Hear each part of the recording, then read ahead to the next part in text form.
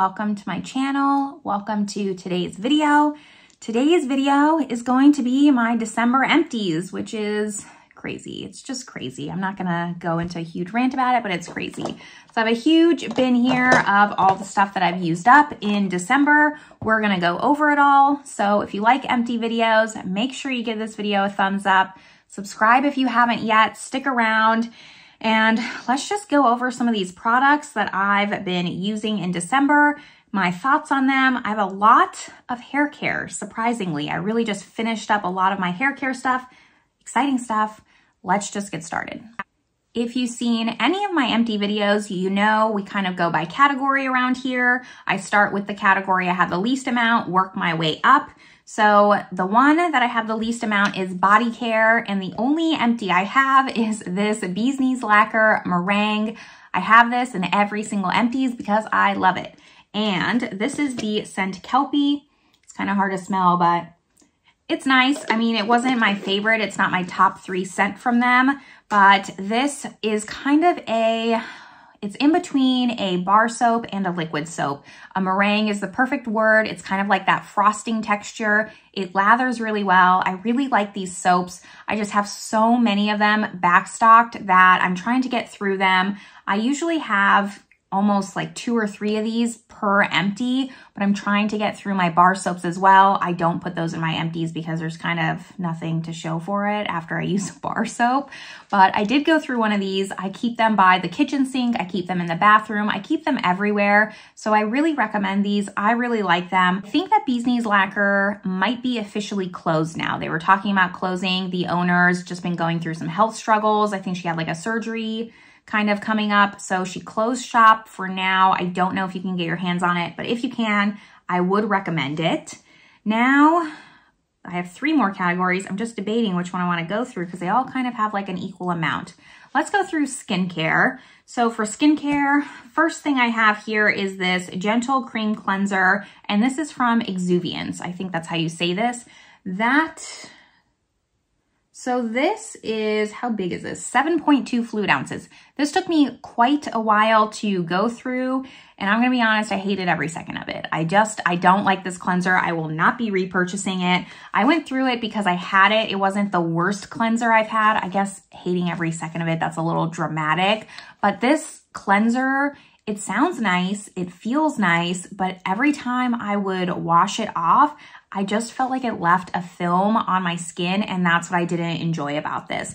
Other than that, it cleanses really nicely. It is a gentle cleanser. It says it's for sensitive to dry skin. I think it's perfect for my skin type, but for some reason, I just felt like I could never get all of it off of my skin, and that's the only reason why I just don't like this at all. 0, would not recommend. I'm not gonna repurchase that at all. Another thing I won't be repurchasing that I'm just glad to have out of my collection is this Badescu, and this is the Witch Hazel and Rosewater Toner. I'm assuming this is like the small size. It still took me a very long time to get through. And now I can officially, with 100% certainty, say that I have no more Badescu products in my collection, in my backstock to get through. I finally finished all of them. There was a point in time that this brand was just really hyped up. Everyone was talking about them, but I don't know for what reason.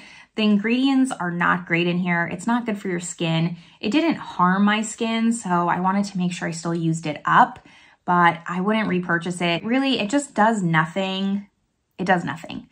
And the ingredients aren't great. I mean, Witch Hazel, I don't mind. I like that ingredient, but other than that, like I don't know why this was overhyped. It just really was. I have 2 moisturizers to go over that I went through. Let's start with this one. This is the Coola Refreshing Water Cream with sunscreen, just a little travel size here. How big is this? This is half a fluid ounce. And then I have the Korres Wild Rose Vitamin C Brightening Sleeping Facial. So I use this one during the day because it had SPF. I use this one at night because it was a sleeping facial. And I finally went through both of these. I did finish this one first. And this, the Korres, you know, I generally like their products. I really like their Greek yogurt cleanser. That's probably my top 3 all-time favorite cleansers, but this was just lackluster. There's nothing special about this. I didn't feel like it did anything for my skin.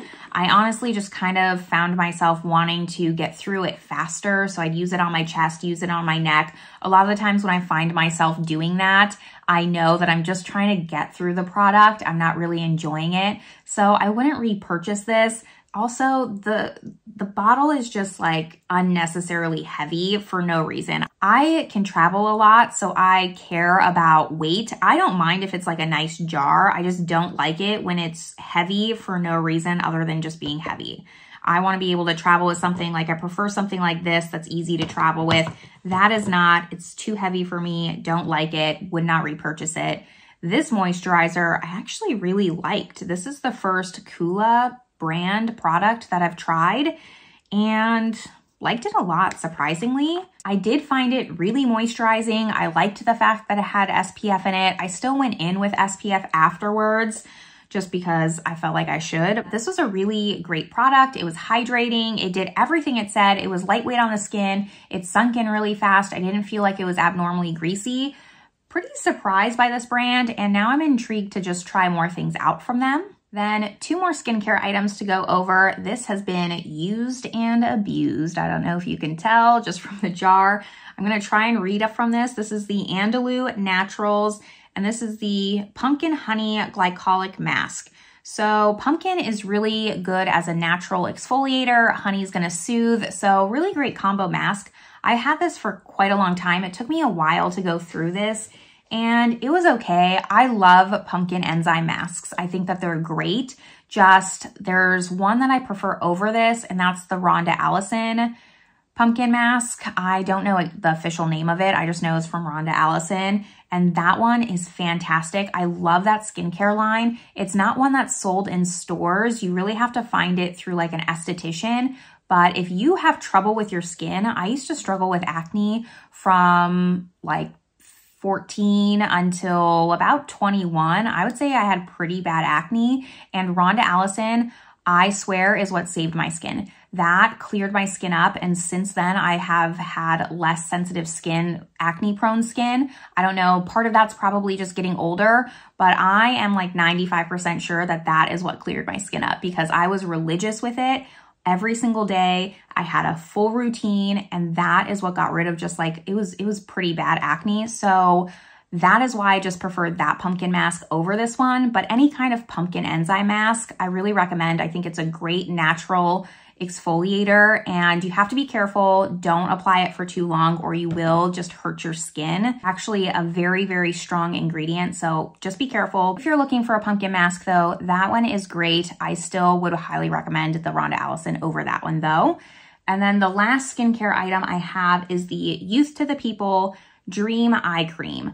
Now this is the full size. It's tiny. This is half a fluid ounce. This is probably my favorite eye cream. I do really enjoy it. The only thing is that you have to use very, very little. And I say that because I found myself using too much, and I was breaking out right here, like right on the rim of my glasses here. You can even go back and see some videos where I'm talking about it, and I couldn't pinpoint what was breaking me out. I thought it was my skincare and just my glasses resting on my face, but it was because of the eye cream and just applying too much that the product was really just sitting there. And yes, my glasses was like really pushing it in, and that's what was causing me to break out. But you need the teeniest, tiniest bit. I wish I could even show you, but it's empty, I can't. Just a little bit of a learning curve with this, but I would repurchase it. I first tried it in a sample sachet in one of my empties. If you go back, you'll even see I said, I really like this. I wanna purchase the full size. I did, I went through it, and I really enjoy this. I will be repurchasing this again just once I get through some of my stash of eye creams. Right now, this is beating all the other eye creams. We'll see what happens once I go through the rest of them, but #1 for sure.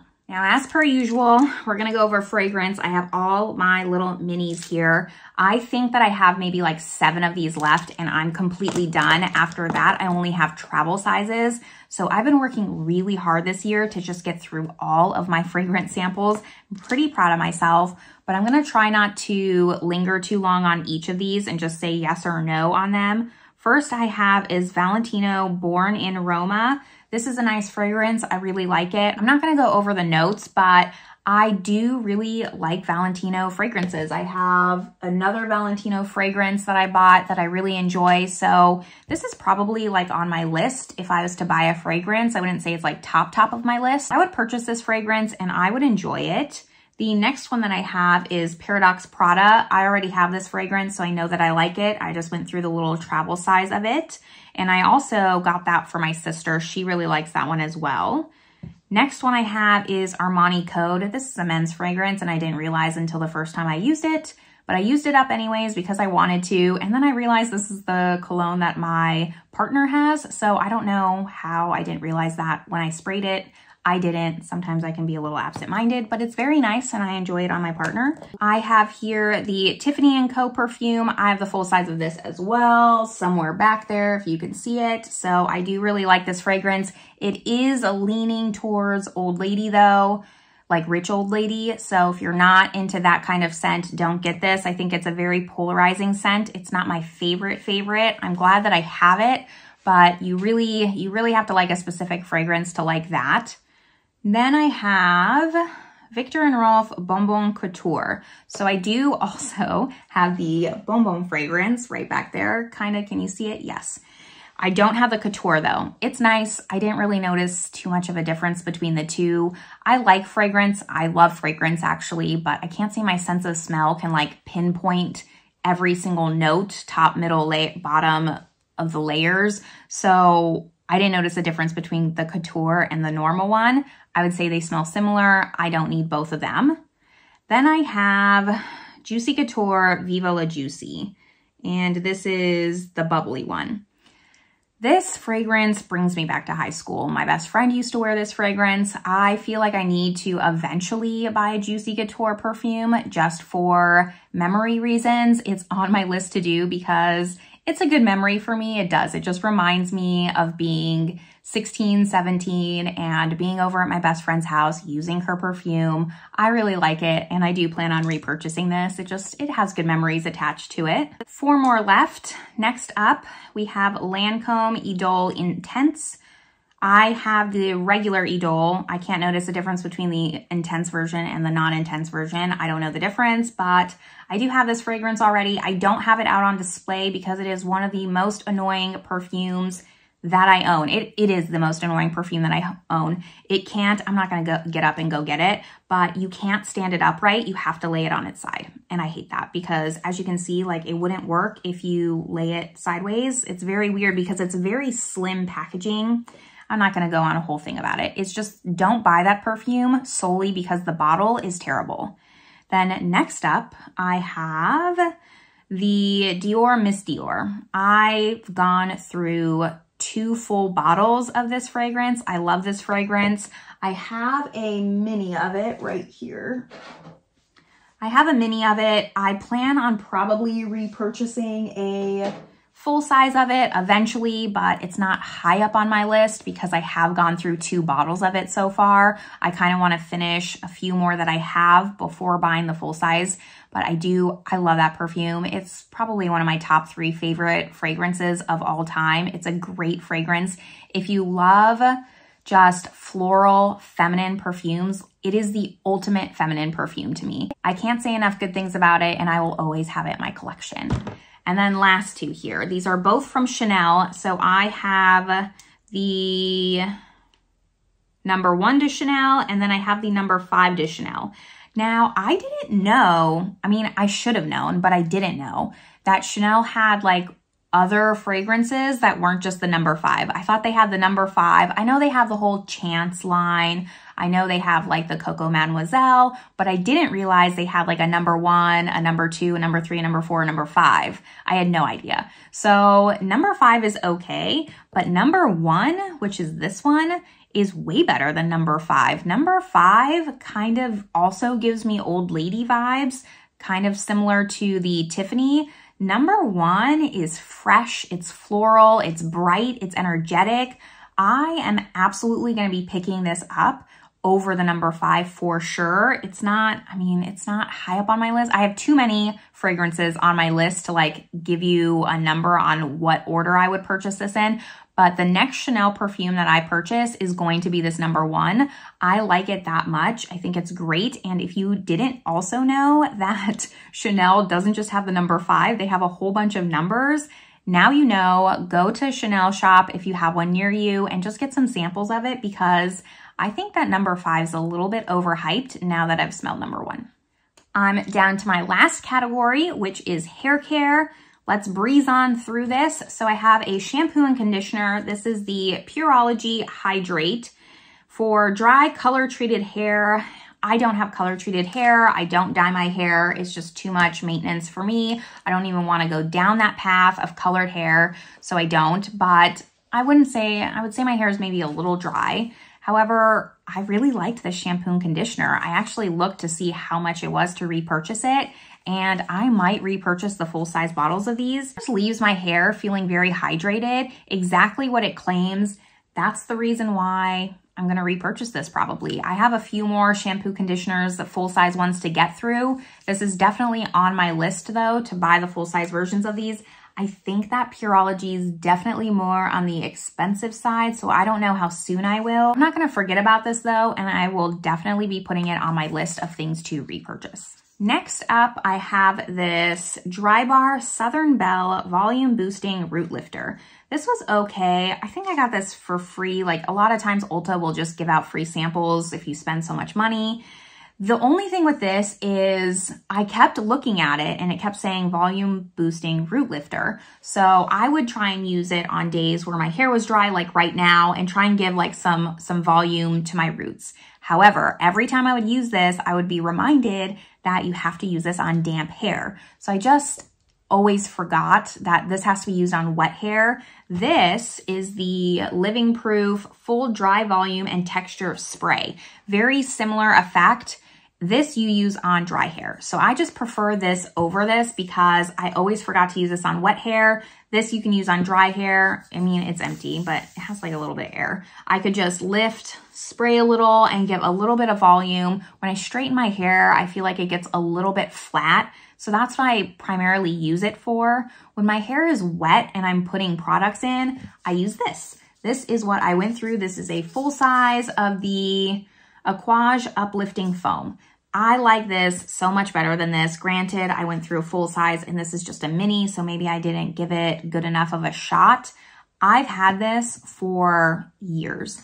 I can't remember who recommended this to me. It's been that long. This lasted me forever, but I love it for some reason. It's 8 ounces. I'm not a big hair person. I really just wash my hair, minimal products afterwards, straighten it, that's it. I don't know how to do things with hair. I wish I did. I keep asking my sister to teach me. She hasn't yet, but this product is probably one of the only products that I consistently use over and over again in my hair, and I actually can tell a difference when I use it with the amount of volume in my hair. When I went to Arizona in March, I actually got like a few little travel size hair products just so I would have them and not have to bring like the full size. And I purchased the mini of this. So I still have that to go through, but I will absolutely be repurchasing this. I'm trying to get through a lot of my hair stuff because I don't use a lot. I use like maybe 3 things: a heat protector, a foam like this, and then a dry shampoo. Like those are the 3 things that I need. I don't need all that like floof.